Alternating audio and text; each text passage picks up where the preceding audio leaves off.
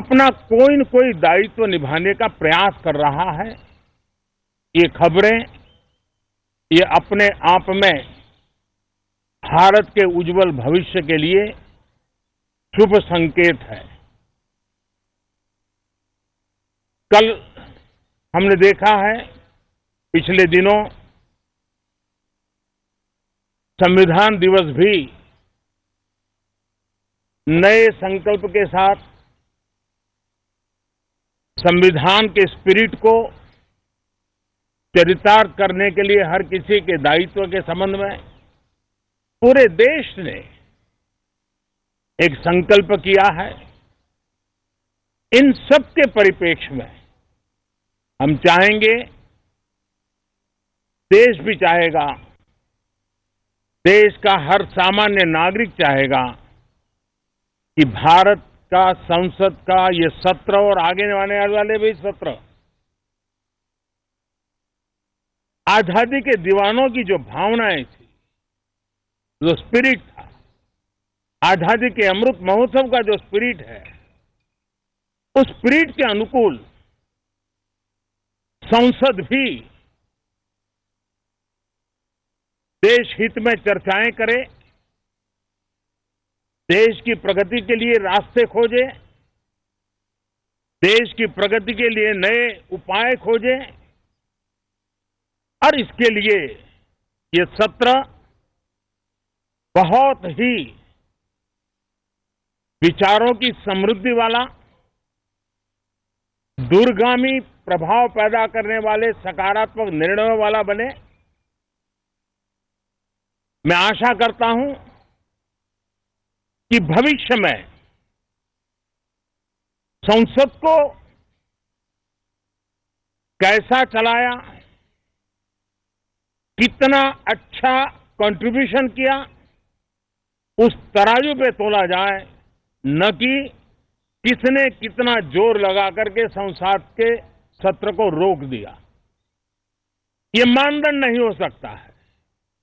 मानदंड ये होगा कि संसद में कितने घंटे काम हुआ, कितना सकारात्मक काम हुआ।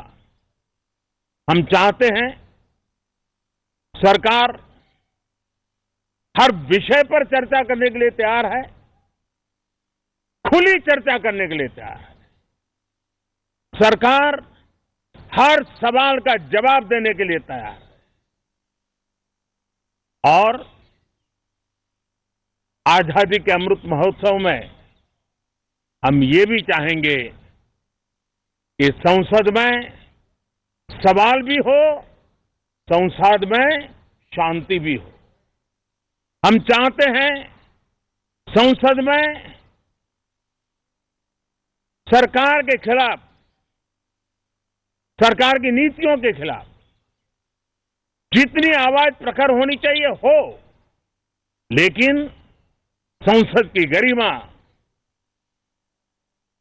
स्पीकर की गरिमा, चेयर की गरिमा, इस सब के विषय में हम वो आचरण करें जो आने वाले दिनों में देश की युवा पीढ़ी को काम आए। पिछले सत्र के बाद कोरोना की एक विकट परिस्थिति में भी देश ने 100 करोड़ से अधिक डोजेज कोरोना वैक्सीन, और अब हम 150 करोड़ की तरफ तेजी से आगे बढ़ रहे हैं। नए वेरिएंट की खबरें भी हमें और सतर्क करती हैं और सजग करती हैं। मैं संसद के सभी साथियों को भी सतर्क रहने के लिए प्रार्थना करता हूं। आप सभी साथियों को भी सतर्क रहने के लिए प्रार्थना करता हूं, क्योंकि आप सबका उत्तम स्वास्थ्य, देशवासियों का उत्तम स्वास्थ्य ऐसी संकट की घड़ी में हमारी प्राथमिकता है। देश के 80 करोड़ से अधिक नागरिकों को इस कोरोना काल के संकट के में और अधिक तकलीफ न हो, इसलिए प्रधानमंत्री गरीब कल्याण योजना से अनाज मुफ्त में देने की योजना चल रही है। अब इसे मार्च 2022 तक समय आगे कर दिया गया है। करीब 2,60,000 करोड़ रुपए की लागत से 80 करोड़ से अधिक देशवासियों को